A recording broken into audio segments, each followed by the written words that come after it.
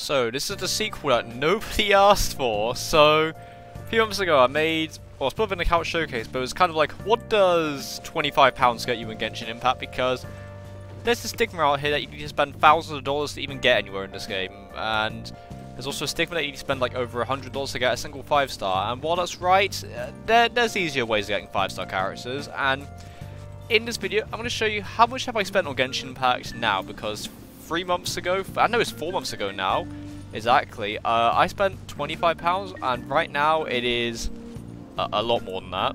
But we'll get into that in this video, and what have I gotten on my account since then. So yeah, if you guys enjoy today's kind of like account showcase, and you want to see me like showcase maybe your accounts because my Discord channel got deleted, you guys can feel free to sub, you know, but you don't have to. So let's get into it. So in total, I've spent £88 on Genshin Impact. Now, I'm thinking, how could you do such a thing in your entire life? But I'll show you what I did. So, of course, I don't own the Jean outfit. I wasn't much of a fan of it, but I like it. But I'm not going to spend like 1680 Genesis crystals on it. Yes, that's one temple roughly. But what I've done is I bought 10 Blessing of the Welcome Moons, but this is when they were £5, not £4.49. So in the UK and other countries, they've actually lowered the price of Genesis crystals and Welcome Moon and the Battle Pass by about 10% roughly. Not in the US though, because the US was the cheapest currency, and it was actually, once upon a time, it was cheaper to use a VPN to buy stuff in Genshin because it was. I didn't know about that until afterwards. I could have saved a lot of money for doing that, but the main thing is that I've bought 10 of these Blessing of the Welcome Moons. I bought in November, and I just bought one a few days ago. So, I mean, technically the split is $4.49, but yeah, I'm going to say I spent about £40 on, no, it's maybe 50 now. I think it's 50 on Blessings of the Welcome Moon. And that's about it, really. I've also not bought anything in here. I don't generally buy these starter supply bundles, and I did spend, well, it was $28.99 at the time on Genesis crystals, but they were only for the Zhongli banner, and it was just so I can get Zhongli. So that's the only character I've ever actually spent money, you know, attempting to get was Zhongli. The rest of the characters I got through regular primos. Now, how did I get these primos? Well, there's many ways. First off, the Welcome Moon, I'd get about 3,000, you know, primos a month from it. I also bought the Battle Pass twice as well, which I got the not the Serpent Spine, that's a claim I don't want. I got the Black Sword and the Deathmatch from it. You know, they're fairly good, I like using them, but I bought the Battle Pass twice, and that gives me about 4 pools of 680 primos and a lot of resources that I used. The only thing you want to probably know is my characters. Now, of course, I have no weapons, because if we go to my weapon event wish, there's no record of it, because I didn't pull any.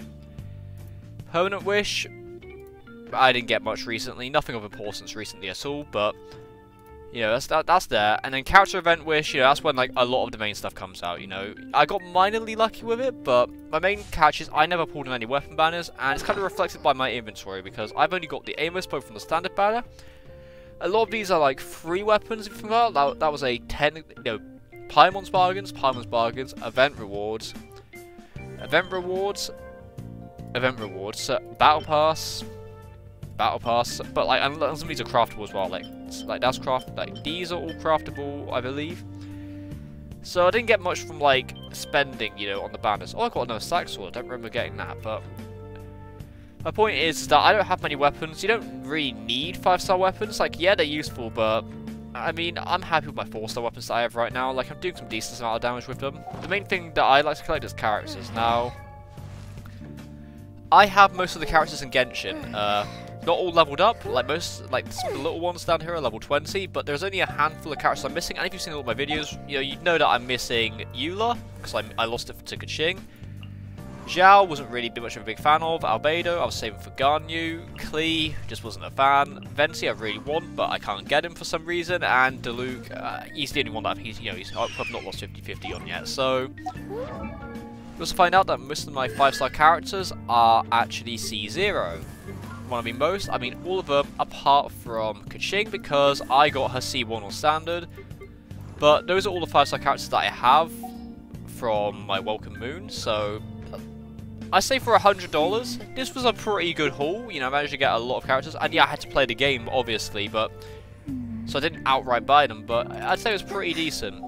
And for other characters, let's say Bennett, my Bennett's C5, Xingqiu C6, Ningguang C2, official C4, that's not changed since April. Beidou's C6, which is very nice.